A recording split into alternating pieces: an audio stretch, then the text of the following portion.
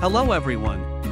In this quick tutorial, you will learn about how to create this complex shape with the help of ShrinkWrap Deformer in Autodesk Maya. First of all, create cube with 2 segments for base shape.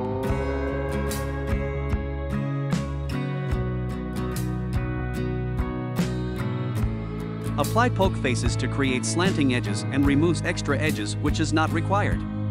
Use Select Similar option for quick selection. Select Center Vertices and apply Bevel Vertices or Chamfer Vertices.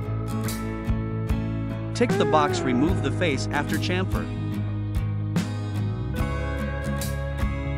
Select Edges and apply Circularize. Apply Smooth with 1 division. And remove extra loops.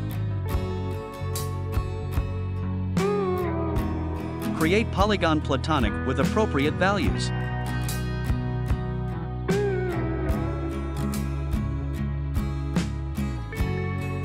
Select cube first and select platonic object second. Apply shrink wrap and hide platonic object.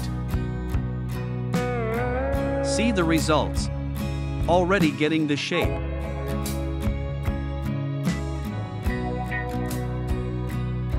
Apply Freeze at Pivot Center, delete the history of the cube object.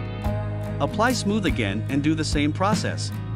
Select Cube first and select Platonic Object second. Apply Shrink Wrap and hide Platonic Object. See the result with proper topology. Apply some extrude thickness to define the shape.